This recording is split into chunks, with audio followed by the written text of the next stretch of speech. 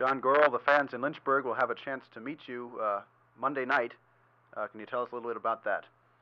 Well, Dick, as you know, we're going to have a Meet the Johnny GORYL night at Stewart Arms Hotel, and we're anxious to have all the fans in the Lynchburg area come out, and I'd like to meet them and talk a little bit about baseball. And we also have an excellent World Series film of the past World Series between the Cincinnati Reds and the Baltimore Orioles, and they'll see that controversial play as far as involving Bernie Cabo and the umpire and Ellie Hendricks, and also some fine fielding by Brooks Robinson in the film.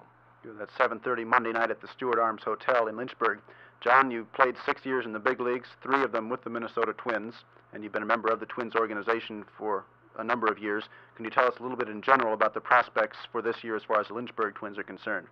Well, Dick, we ought to have a club here that we hope that'll be much better than you had here last year, and I know that if the players I've got in mind, if they're available to me when we start our season in April, I'm sure that we'll have a winning ball club and an exciting ball club, and one that the fans will want to come out and see.